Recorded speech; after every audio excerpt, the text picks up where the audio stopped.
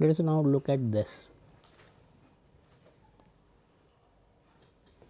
We have seen that we are given any basis. Look at the algorithm of our setting up of the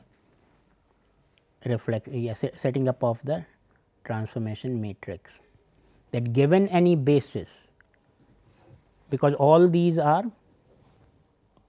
in some basis.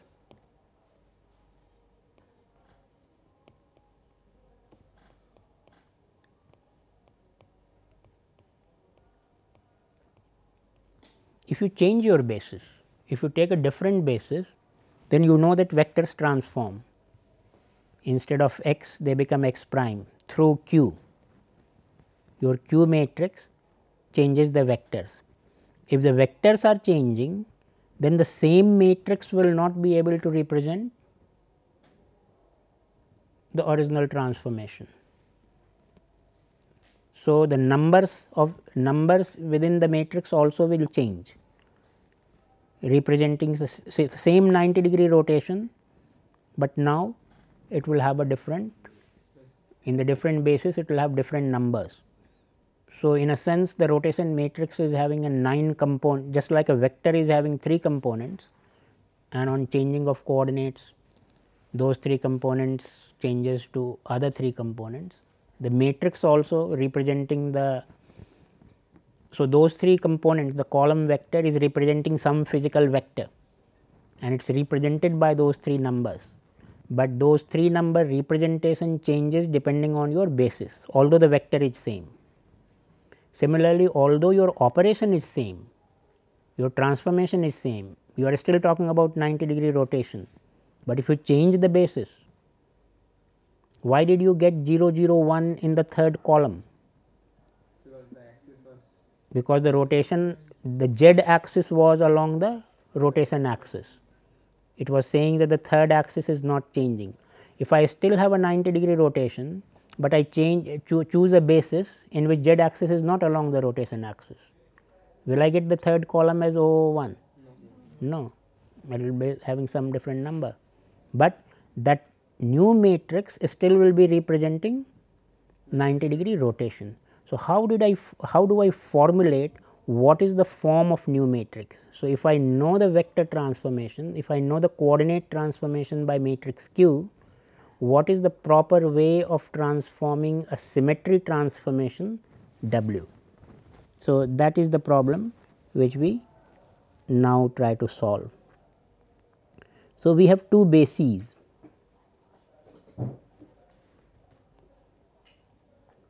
B and B prime, B represented by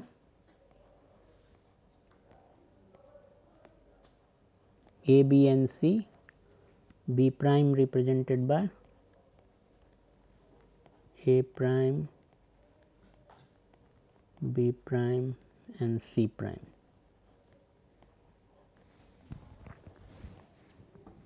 And we have some vector x which has representation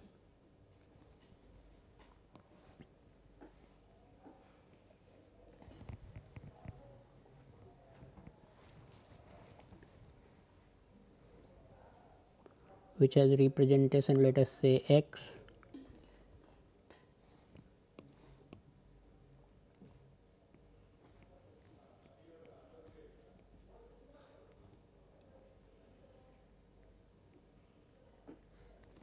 x, y, z in the basis B, it has representation x prime, y prime, z prime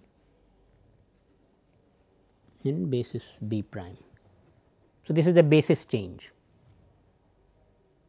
and we know how to achieve this is to just multiply by matrix,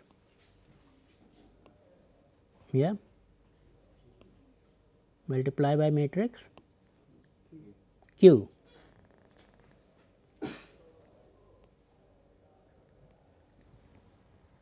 So, this we have learnt. Now, there is a symmetry operation which transforms a vector x, y, z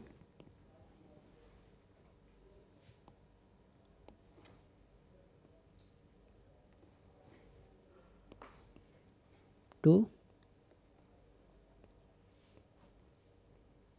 x tilde y tilde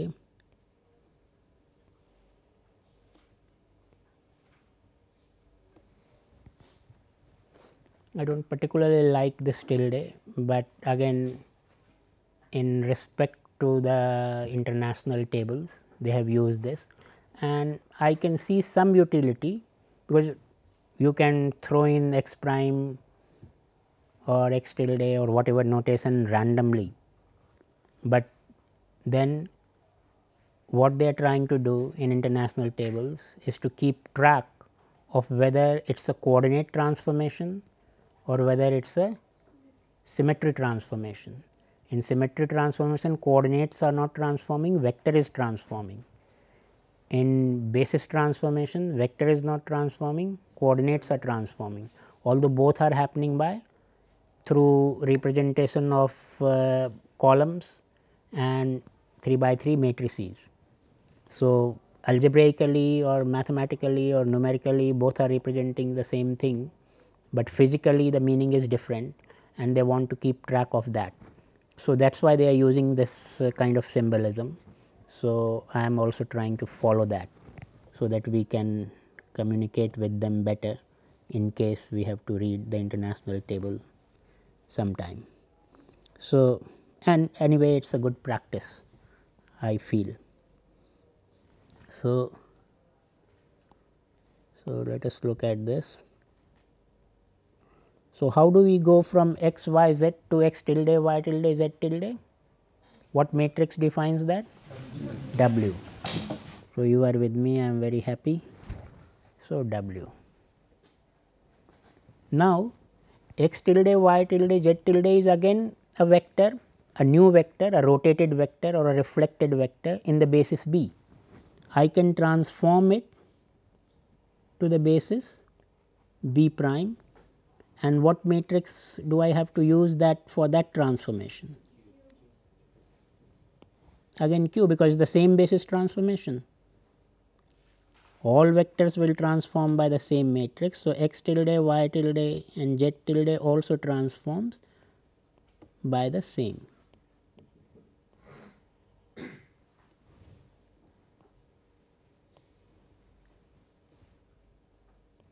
This is also by Q, but as we have seen in the new basis, the same symmetry operation will now have a new avatar, it will have a new root. So, although it is now the same rotation with the same rotation or a same reflection which took x y z to x tilde y tilde z tilde, that same rotation will take x prime, because x prime y prime z prime is just a different name of the same vector, and x prime tilde y prime tilde z prime tilde is the name of the rotated vector, transformed vector. So, the transformation is the same, but its representation is going to be different. Let us call that W prime. So, if this picture is clear to you, then the derivation is just straightforward, that how is W prime represented to related to W. All you have to do is to take two different paths from going from x y z to x tilde prime, y tilde prime, z tilde prime, diagonally opposite. So, let us take one path, the golden path, path 1, and the another path, the red path,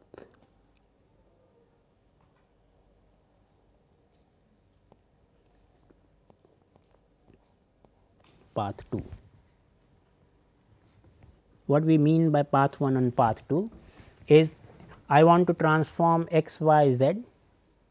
So, what essentially I am trying to do is to I want to rotate, let us say W is representing a rotation. So, I want to rotate a given vector, but I have the coordinates of the unrotated vector in basis 1, I want the coordinate of the rotated vector in basis 2. Unrotated vector x y z is in the unprimed coordinate system B.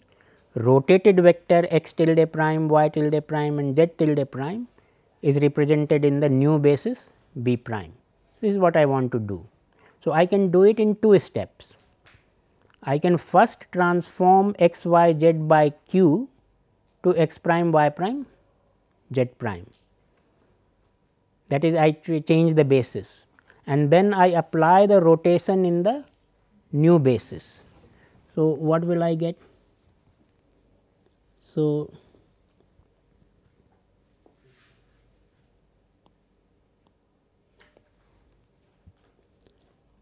I have x, y and z. I multiply it by q to get x prime, y prime, z prime. Now, what should I do to get x tilde, y tilde, z tilde? I have to multiply by w prime, because now I am in basis. After multiplying by q, I am in basis B prime. So, if I wish to apply the symmetry operation, I will now apply the matrix w prime. So, this product should nothing be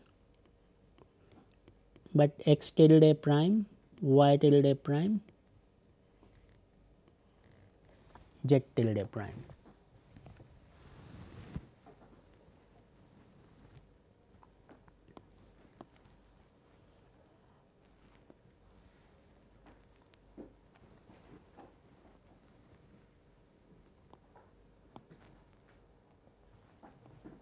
So, this is means this is path 1. Now, let us apply path 2. We first do the rotation itself. So, we again have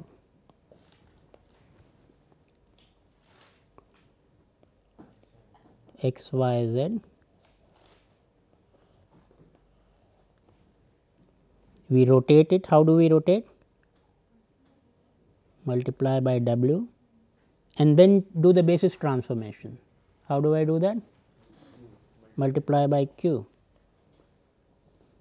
And what do I get out of it? X tilde, y tilde, z tilde. You can see from these two now.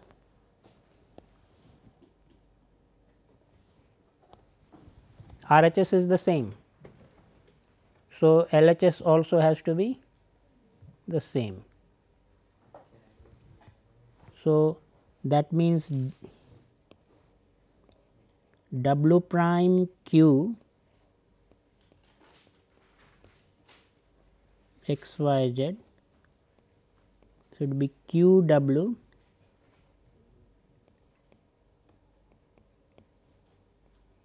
x y z.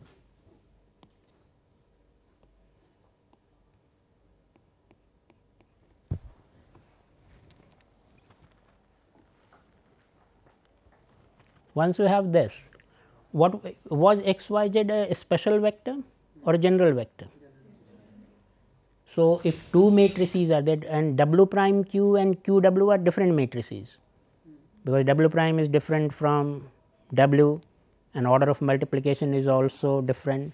So, they are different matrices, at least on the face of it, but two matrices, if they give you the same product with all the vectors, this is only possible if the two are actually identical matrices, otherwise it will not be possible. So,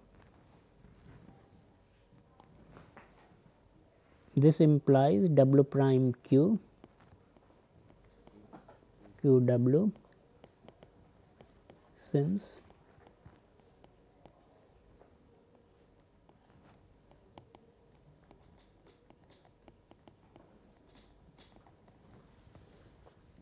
this is arbitrary. So, we have proved this. What was our goal? What we were looking for? W prime. That what is I know this W, the symmetry transformation matrix in my original basis. I know Q, how to do basis transformation from B to B prime. So, I wanted what is the representation of the same symmetry transformation in the new basis, that is W prime. So, I was looking for W prime in terms of W and Q, and that is exactly what we have achieved. So, W prime is equal to Q W Q inverse, because you have to right multiply by Q inverse on both sides, means I am jumping one step, but for sake of clarity let us do that those steps also. I multiply, right multiply by Q inverse on both sides, still one more step, W I, because Q inverse will be an identity matrix I. So, and W prime I, and W prime I is W prime, because identity will not change the matrix. So, you get this. So, you can see that this interesting result, an important result,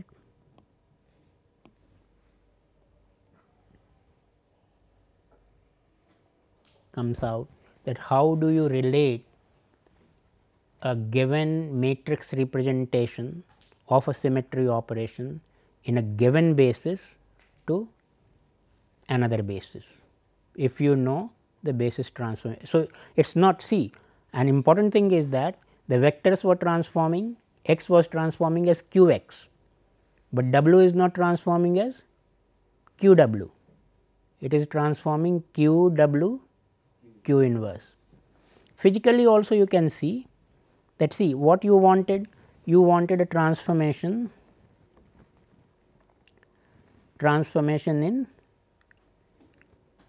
in the new basis, you wanted w prime in the new basis, but you know the transformation in the old basis w.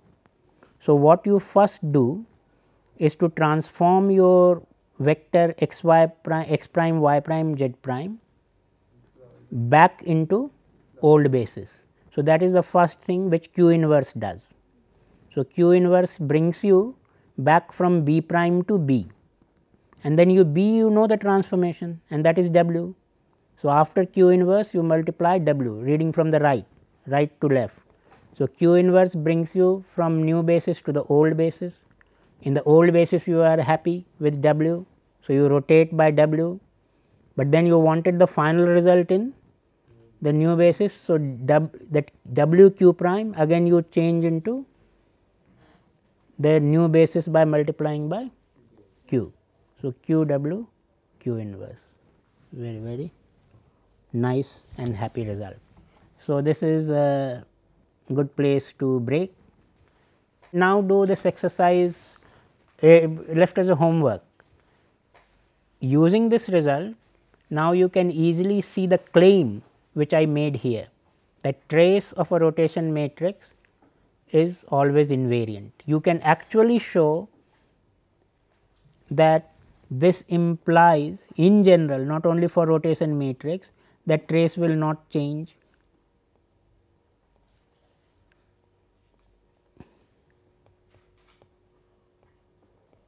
You try as homework, but we will prove it in the next class anyway.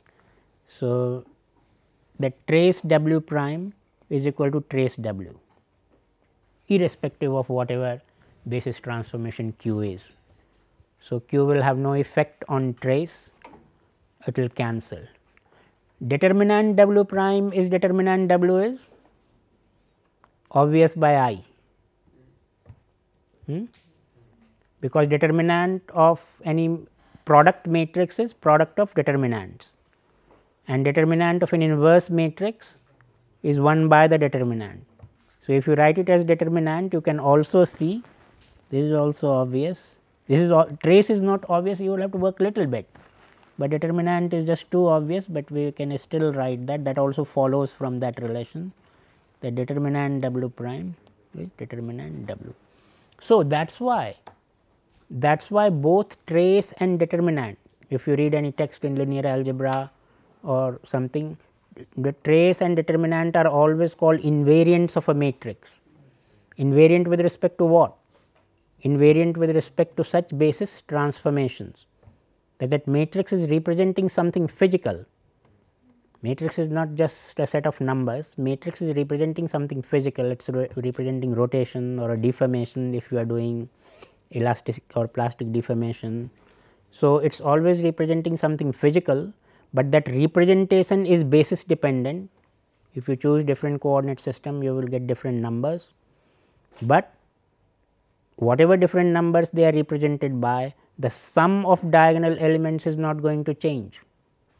So, thank you very much for your attention.